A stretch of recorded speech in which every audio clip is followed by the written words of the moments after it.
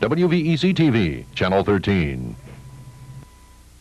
And now, the latest news from across Hampton Roads with Kathy Barnsdorf, Joe Folks Forecast, and Sports with Mike Fabrizio. This is 13 News at 6.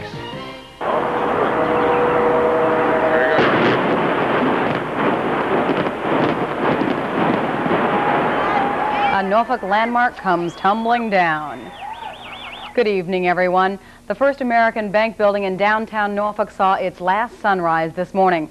Just after 7, the almost 85-year-old structure came down to make way for progress. Laura Taylor was there. The grand old lady of downtown Norfolk stood proudly her last day.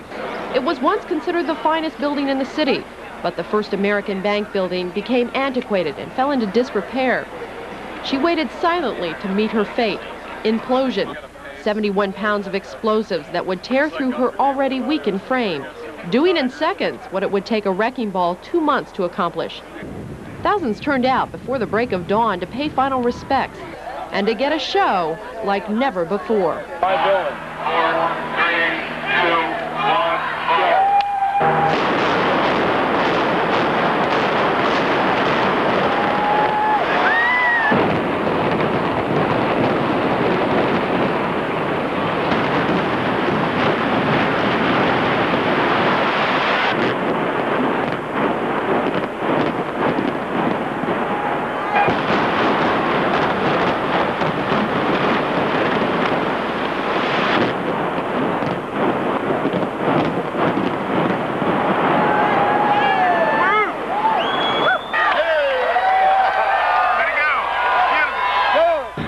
Great. It looked like just somebody just blew away everything.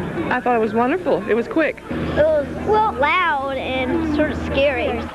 Control Demolition Incorporated, which brought down the old building, says this effort surpassed expectations. The company, which also imploded the old Monticello Hotel in Norfolk in 1976, prepared 2 weeks for the first American job.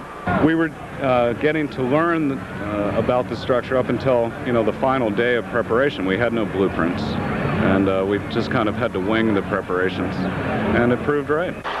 Within 2 months, the heap of rubble at Atlantic and Main Streets will be cleared away. And even now, newer, shiny bank buildings seem to look down and laugh at what's become of the first American building. But not for long, for out of the rubble will rise a new First American Financial Center, 14 stories of glass and granite exterior, leaving only a memory of what was.